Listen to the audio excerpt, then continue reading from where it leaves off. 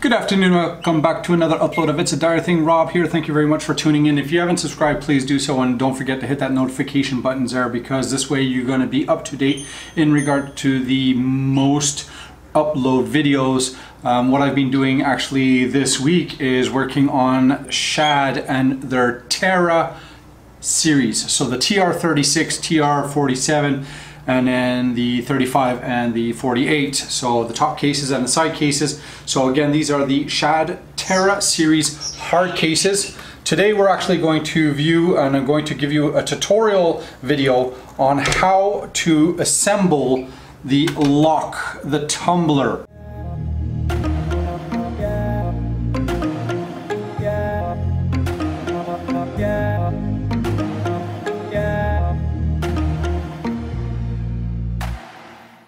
The Terra series will include 3 locks, or 3 tumblers with the right side case. Again, refer to my previous videos. Not only am I kind of giving you the features and the benefits and the explanations of the Terra series side cases, but what's included, and then on top of that, actually the bonus feature for you guys as a consumer. There's a promotion code in there that you'll be able to grab, and when you go into the shopping cart on the shadusa.com website, you enter in that promo code and it's going to save you a big 20% on MSRP. Now that does exclude from taxes and shipping, but anyways, today is going to be the tutorial on how to actually put the tumbler, because they are loose in a package. They come 3 per pack, but you are expected to actually physically install the tumbler into the side case, and this is what we're going to do. The little tumblers and the locks itself. Birds, shut up. Swear to God, this is what happens when you don't have a studio. You're working out of your apartment, nothing goes right.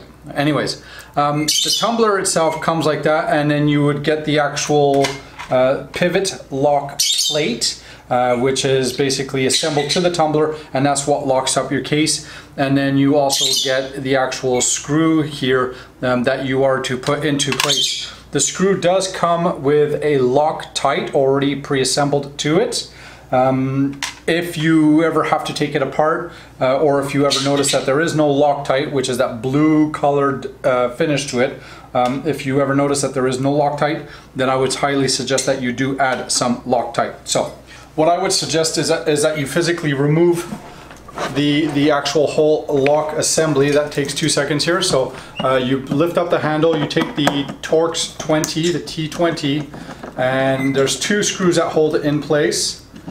And you'll notice that there's also like a little bit of silicone sealant that also holds the actual lock assembly in its position here. So let's kind of reposition this. Hopefully this won't fall over. Stay there. Again, all right. You know what? You're not going to cooperate with me, so there you go.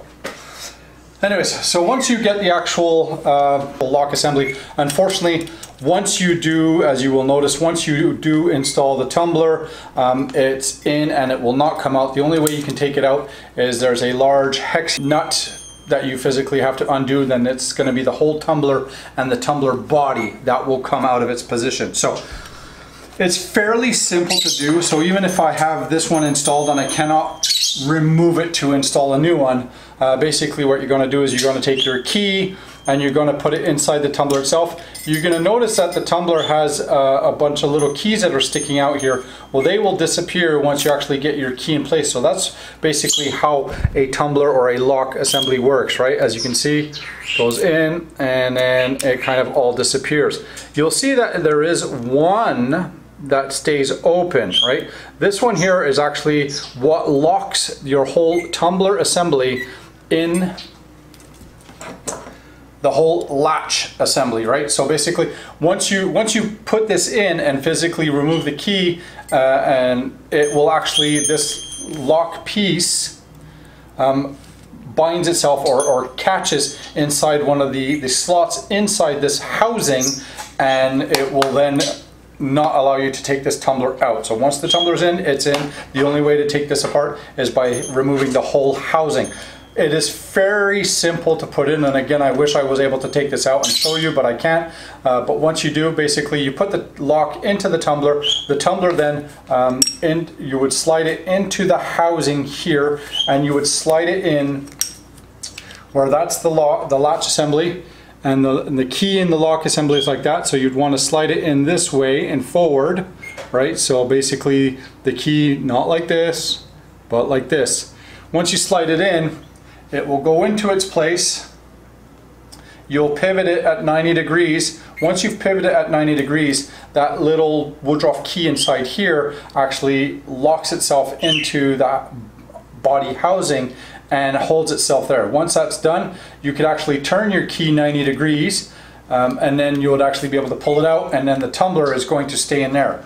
Once the tumbler is in there, you then are going to take your lock body, right? So that little plate, that little metal plate here, let me show you. So this little metal plate, the lock body, along with the bolt and the washer, and that goes now on the underside of your lock. So just basically you can put it there in its place, right, like that.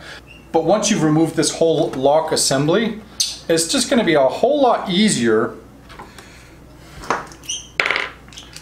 to attach this with your 932 or an 8mm socket head, right? So whether if you do it with a wrench, a key, a socket, don't over tighten it. It doesn't need to be over tightened. Again, that Loctite is going to hold itself in its place, so you should be fine with that, so don't worry about that. Once that is now assembled, you can now take your key and basically you can put the key in and you can test and make sure that everything works. Like I said, again, with a 90 degree, goes from a lock to an unlocked position. And how that actually functions here, so I'll show you on the underside. Basically, see that locking tab, that locking plate is what you installed. And then there's two other plastic tabs here. Here, if I open this up, let me kind of stretch it out a little bit here. You can see there's this plastic tab here and this plastic tab here. Basically, that's what this locking plate locks onto, right? So again, once you pivot that, all right, you'll see that it kind of closes itself in. So you close the latch back onto the underside, you give it a 90 degree turn, and then now it's locked itself into place and the key now can be removed, right? So there you go. Opening it, basically you're just opening it back out and just freeing it up. So very simple to do.